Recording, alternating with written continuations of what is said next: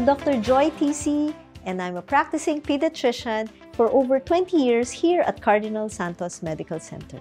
I grew up in a very traditional Chinese family. My dad is from the province of Fujian, China, and he and his friends traveled to the Philippines by boat in the hopes of building a better future. And that's where he met my mom. By tradition, we are very conservative.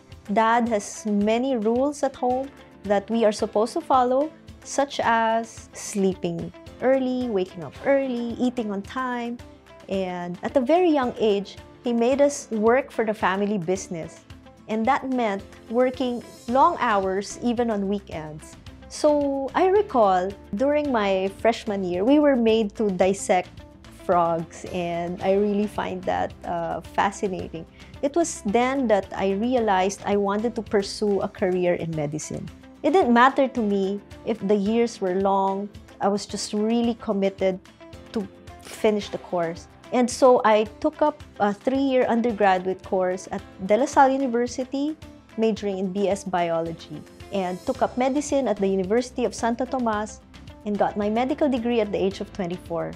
During clerkship and internship, I was always drawn to kids. I remember back then we would go to missions and I would always want to work with the children. And I guess that pretty much carved out my career as a pediatrician.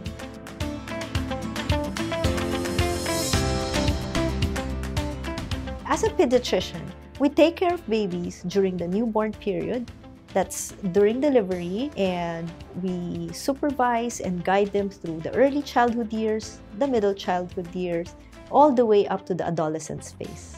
As the pandemic continues and the guidelines periodically change, uncertainty lingers. So we're here to tackle some of the very basic breastfeeding issues which you may have. Though it seemed very basic, I think it's relevant and it needs further clarification.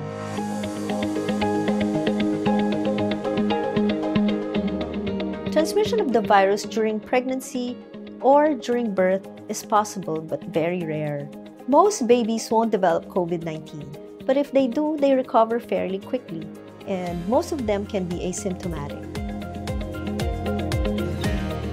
Close contact and exclusive breastfeeding immediately after birth can help the baby thrive, and this outweighs the potential risk of transmission of the COVID-19 virus.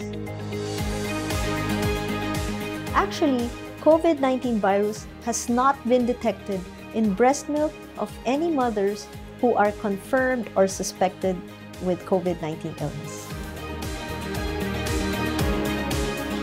Yes, you should continue breastfeeding even after vaccination, because none of the World Health Organization approved vaccines, including the mRNAs, contain the live virus. So it's very safe to breastfeed. COVID-19 virus is not transmitted through breastfeeding or breast milk, and there's no need to worry. We continue to emphasize the importance of breastfeeding whether or not the mom is suspected or confirmed to have COVID-19 infection.